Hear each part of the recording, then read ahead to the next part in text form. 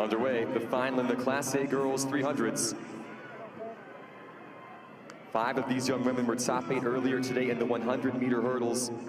5 also returning place winners from this event. Halle Braun of Sioux Falls Christian in 4 has run 44.66 this year, just 6 hundredths off the meet record. Lauren McDermott of Elk Point Jefferson in 2 was the 100-meter hurdle champion earlier today. This is Payson O'Neill of Bennett County in 3. Halle Braun of Sioux Falls Christian in 4.